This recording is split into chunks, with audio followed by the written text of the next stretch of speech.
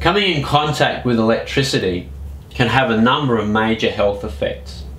It depends on a number of things: what part of your body that electricity goes through, the voltage of the electricity, and even more importantly, the current of the electricity.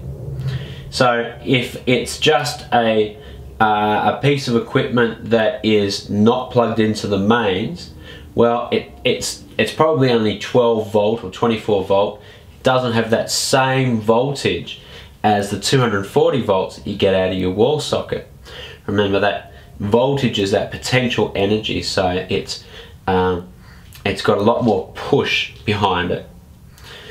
Okay, so it depends on what part of your body gets in contact, but essentially electricity wants to go, if you become in contact with electricity, for example, you're touching an electrical wire that is exposed.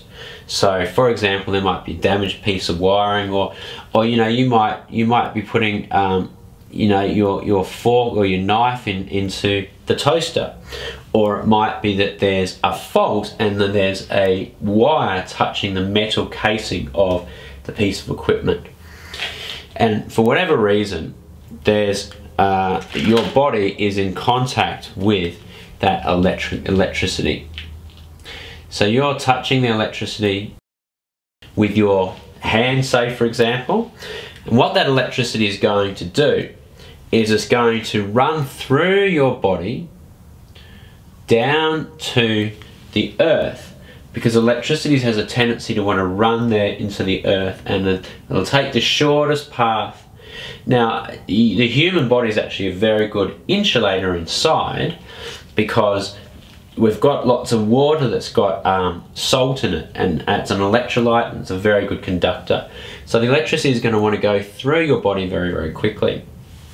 So if that electricity goes through your heart, well, it can actually cause electrical disruption of the heart, because our hearts are regulated by an internal electrical signal, or that is generated by the heart, the pacemaker of our heart, and that tells our heart when to beat. Now if you pass a whole heap of electricity through it, it's going to disrupt that, and it's going to put the heart into a cardiac arrest. It's going to make the heart contract violently or stop. It's going to disrupt that electrical activity of the heart. So look, passing electricity through the heart can actually stop the heart from beating, or it can cause arrhythmias, and it can be very, very serious. As well as that, where the electricity is in contact with the body, whether it's the hand or any other part of your body, and also where that electricity exits the body, you can have really quite severe burns, because the skin is actually a resistor. So if you resist the flow of electricity, you actually increase heat, so it gets very, very hot. You can have burns internally as well. Another thing that can happen is that if you hold onto an electrical wire, it makes your muscles contract uncontrollably, and you cannot let go of the electrical wire, which of course is very damaging in itself, in that you're getting electrical burns.